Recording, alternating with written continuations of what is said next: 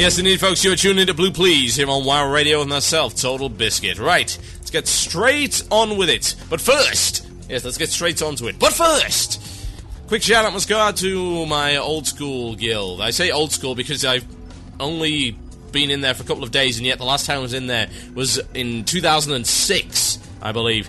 Lethe on Mazrigo, EU Horde side. Oh yes, we be clearing, and those nubs be dying on Thaddeus because they need to learn to play. They're slacking. That's what they are. Not impressed. Oh well. I'm sure they'll get the idea when they get slapped about a bit in on DPS meters by real mages. Yes. I remember when DPS could only be done by the truly hardcore, not you scrubs and your crazy hunter pets. 6,000 DPS by hitting steady shot over and over again? No! Preposterous! Inconceivable! Anyway, yeah. We're actually recruiting, by the way, so if you want to check us out, then go Google Lethe Guild or head to the Mazrigo Realm forums. You might want to get involved in that particular guild, because we be ready for Ulduar. It's going to be a lot of fun.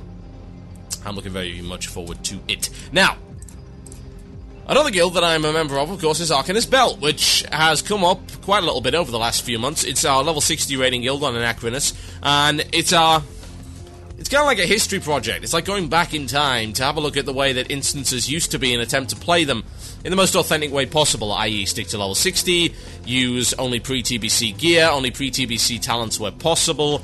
We've got no Shaman, we've got no Death Knights, etc., etc. Now, we entered our second raid, which was, of course, AQ20. The first raid involved a full clear of Zul'Gurub, which was very successful. And then we took a couple of weeks holiday because of various things like Valentine's Day and all that stuff. And then we came back and we did AQ20, which proved to be relatively challenging and rather enjoyable. Now, every time we're going to clear one of these instances, what I'm going to do is I'm going to do a retrospective. And the purpose behind that retrospective is because I think we forget a lot of the time where a lot of the mechanics that we're now encountering actually came from in the first place. I think it's pretty important that we keep that in mind and see how far we've come. Now, AQ20 was, of course, released alongside AQ40 with the Shifting Sands, Terror of the Sands, I can't remember what it's called. But yeah, it was the Anchorage patch. Huge world event, 2 instances, both of which had to be unlocked by doing the world event and doing the war effort, which involved basically collecting a lot of Peace Bloom, which is rather ironic, to say the least. However, AQ20 was, and still is, in my opinion, a relatively well-designed instance. There are a few things I do not like about it, but it is still pretty solid. Now, I first got to play this instance back in 2005 at BlizzCon. They actually had it on beta there. We got to play it, and we got to be geared up in all sorts of things, and it was pretty fun. And I remember doing the first few pulls. I actually remember playing a healer, and I was really bad at it. And I've never attempted to play a healer ever again. I think I spammed Greater Heal over and over again and went I don't know what I'm doing as a healer. I do depths. That's what I do. Now, I like to go through boss by boss and also have a look at the trash and compare it to some of the stuff we're now encountering, and we might find some rather interesting conclusions. Now, initially, of course, there is a bunch of horrible, horrible patrolling trash which really don't add anything in particular to the raiding scene. It was mostly generic kind of trash. Nothing particularly exciting there. The exciting trash came later. Now, first boss that you deal with is Kuranax. Kuranax is a big sand, worm, centipede kind of thing. He has a bigger brother called Thancrus, which can be found in AQ40, and Kuranax is a relatively decent challenge for those who kind of suck at the game. Otherwise, he's not particularly hard. Now, the mechanics of Kuranax are something that I don't recall ever really being repeated, although it did introduce the idea, well, not so much introduce the idea, but it certainly brought to the fore the idea of stand out of the fire. Now, of course, there had been other mechanics based around stand out of the fire, such as Magmadar, that had stand out of the fire. We could also talk about Baron Geddon, which was stay away from the fire, and stuff like that. But this really did bring the idea of get out of the fire and stay out of the fire into the forefront as regards to raiding. Now, the mechanic behind it was called Sand Trap, and Sand Trap would come up from beneath the sand, as you might expect. And if you were standing in the AoE range of the bubble when it burst, you would be silenced for 20 seconds. Of course, that being an absolute killer for anybody who was attempting to heal. If all your healers got Sand Trapped, you're pretty much dead on the spot. Didn't help that Kurinax also did a lot of damage. It also did a 75% hit reduction on melee characters. So the tanks couldn't hit, therefore couldn't build threat. The DPS couldn't do anything. Pretty much standing in a sand trap was a bad thing. It was imperative that you got out of them. It really was. Not so much like, say, the fires on Magmadar. You probably wouldn't die from those. You might take a bit of damage, but these were absolutely imperative. Very interesting mechanic and caught a lot of people off guard initially. It also had a mechanic whereby you had to swap tanks due to stacking debuffs. Naturally, you saw stacking debuffs later on in Naxxramas and in various other instances. The idea of stacking debuffs is an interesting one. Switching tanks is interesting, although of course it did require at least 2 and preferably 3 tanks in order to properly perform this particular encounter. It also had a 30% in rage, which is something that you will also find in other parts of the instance. There is a percentile based in rage on a couple of the bosses. Otherwise, it didn't really add all that much. Now, what was interesting here is that the second boss came directly after the first. And the second boss is what introduced a very intriguing new mechanic into the game, which was used for an entire instance later on. And those of you who know the encounter I'm talking about will know that it is General Rajax. Now, General Rajax had a couple of interesting mechanics. And a lot of these have been duplicated. He was based on waves. The entire encounter was based on waves. You had to fight various waves of trash, which came at various different intervals and consisted of various different monsters, including mini-bosses, and then you get to fight the end boss. It was an endurance fight, the likes of which had not really been seen before. Now, it also introduced the idea of NPCs that would help you in the fight. Now, waves and NPCs with a boss at the end. Can somebody please tell me which instance that sounds like to you? You get 10 seconds to answer that question. 10, 9, 8, 7, 6, 5, 4, 3, 2, 1. Have you answered the question? The answer, you should know, is Mount Hyjal.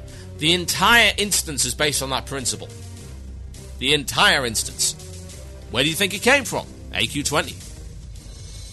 There are NPCs that help you, but if they die, there is something bad happens. In the case of Mount Hyjal, if the main NPCs die, you actually lose, which kind of sucks. In this case, you end up losing out on certain things. Now, keeping the NPCs alive was, how do I put this? A little bit hard. And of course, the modus operandi of the fight was to attempt to keep these NPCs alive because they would give you a particular buff. They would also give you extra loot. But keeping them alive was hard. I wonder what that sounds like to you. Yes, indeed. Another example of the prototype hard mode. More refined than the version that we found in Zul'Gurub, which involved Hakkar and not killing his priests. There was no good reason not to kill his priests. They gave extra loot, and you didn't gain any extra loot for killing Hakkar while the priests were up. However, they took the concept, they changed it, they introduced it into Rajax with NPCs. If you kept the NPCs alive, you gained more rep, and you gained the ability to buy special items. So yes, you did technically get extra loot. The evolution of the hard mode is very interesting to see because you see it. Every now and again it crops up in those instances. And you can see the evolution of the idea. I find that very intriguing. Now, on to the next boss. Now, this boss, I am trying to think of any boss that's even close to this. Feel free to let me know in the IRC or email me at themurloc@gmail.com if I'm simply missing something. But Burrow the Gorger. Burrow the Gorger, one of my favourite encounters. It's wonderful. It has the Fixate mechanic. Now, Fixate has been used in certain other encounters before, of course Zul'Gurub being a prime example. There are a couple of others, as I recall. The idea of fixating this encounter was this particular encounter was untankable. Yes, it was. Were there any encounters before that were untankable? Well, think about it. Molten Core, anything untankable? No. Unless you count Ragnaros, which I don't. How about Zul'Gurub? Anything untankable in there? Not really, no. So yeah, it was the first example of an untankable encounter. The idea being that no, you could not simply tank and spank it. AQ20 moved away from tanking and spanking in a lot of different respects. And that's a very good thing, I must say. It was a fight based on movement, and there weren't all that many of those. In fact, I can barely think of any. There are two particular encounters that, in fact, possibly three, that really involve a lot of movement in AQ20. This was the first, Buru the Gorger. You had to pull Buru the Gorger over eggs, and you had to burst those eggs while he was over them. Yes, indeed. The only real way to do damage was to utilize objects within the world that were specifically placed there for that purpose. Tricky. Very tricky indeed. Rather unique mechanic. He also had the best in rage that anyone's ever come up with, where his head pops off at 20%. And you have to DPS him down as a plague progressively kills your raid. A DPS race of the highest caliber. In my opinion, Buru is a perfect encounter. There is nothing wrong with Buru the Gorger at all. It is in concept absolutely perfect. Now, to the next encounter. Moem. The evil Obsidian Destroyer type thing. Moem was a relatively easy encounter, which involved a lot of mana draining. If you do not mana drain, and of course this was something that was introduced to some degree in Zul'Gurub, mana draining was done in Zul'Gurub because some of the stuff was quite unpleasant, and you could disable its abilities far easier than you could say in Molten Core, where the mana reserves would be absolutely enormous. We're talking like 200, 300,000 mana, whereas the stuff in Zul'Gurub had more like 15 to 20k mana, which was easily drainable. If you did not drain Moem, Moem would explode and do a hideous amount of damage to everyone. Aside from that, Moem really didn't do anything all that interesting. It was a mana-draining fight, which, back in the day, when replenishment did not exist, was a relatively big drain on your raid. It was, to some degree, a DPS race, because the magic users would run out of mana if you were not too careful. Other than that, nothing particularly notable. Now, the final encounter. I'm going to miss out AMS the Hunter, because, to be honest, I don't care about AMS the Hunter. AMS the Hunter's got like 20-30 minutes of trash before it. You need a Hunter to tank it. Nobody cares. So let's ignore AMS the Hunter in favour of the more interesting boss that is, of course, Assyrian. Assyrian is a masterfully designed encounter.